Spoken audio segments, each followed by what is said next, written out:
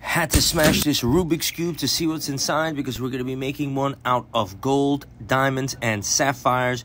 We had them all set, made, and of course, then we had to assemble it and make sure it functions like an actual Rubik's Cube. Let's see if it does.